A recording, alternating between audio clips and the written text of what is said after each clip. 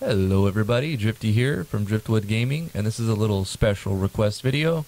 Just a real quick video for you guys. Matthias Heredia, sorry if I said your name wrong.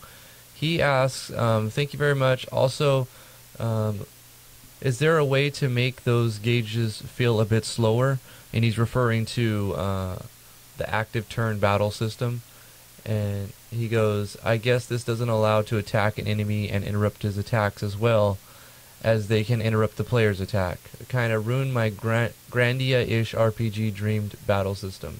All you would have to do is edit a number to change how fast the ATB runs. It's not too hard. You could also alter agility, but it just seems easier to go to the ATB and change the math. So for full gauge, this is going to be the math that determines the speed that it fills up. So it's counterintuitive. So like you would think that if you wanted to go slower, you would make this 50, but no, because this is going to make it run twice as fast. So if you wanted to make it run twice as slow, you would go multiply that number by 2 instead of divide it. So you go to the full gauge here, and then you just change this number. You can also put your own equation in here if you want. Just remember that it's processed as an evaluation. So I'll show you right now how slow it is going to go if you cut it in half by changing the 100 to a 200. So you can see the bars filling up pretty slow right there. Charge is the same, but you can change the charge as well. So maybe that's more of like the speed you're asking for. And you can manipulate that more. Let's go a little bit crazier with it.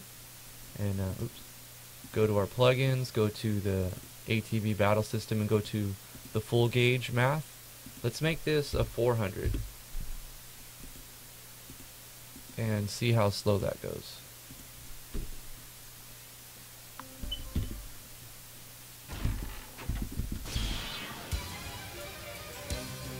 Yeah, you can see a significant slowdown in your ATB, and that's basically it. And if you wanted to make it go faster, you can just reduce that number from 100 to like 75 or 50. Personally, I like his default settings. I keep clicking database.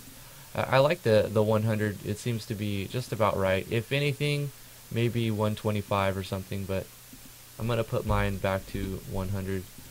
And then the charge gauge, this one will, you know how the bar fills up and then it has to fill up again really quickly? That's the charge. So the second time it has to fill up, that's this one.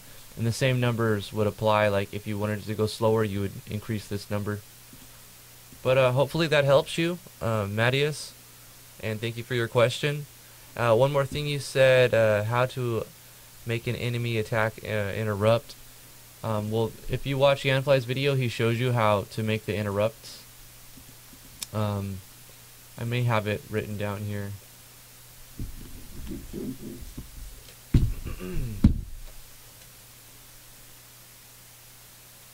Yeah, you would write in the skills. All you'd have to do is create a skill, and then in the note tags you would write ATB interrupt.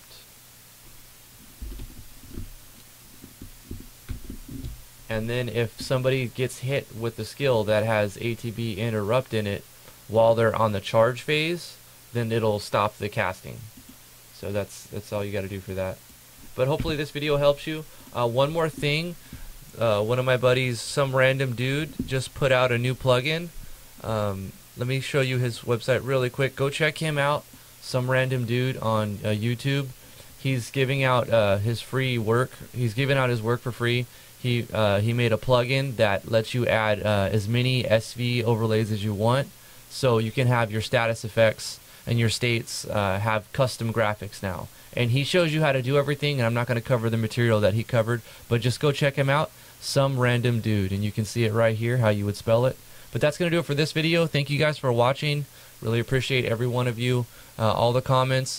Keep asking your questions. They're helping me figure stuff out too. So remember to like, favorite, share, subscribe, all the good stuff. Thank you guys for watching again, and we'll see you in the next video.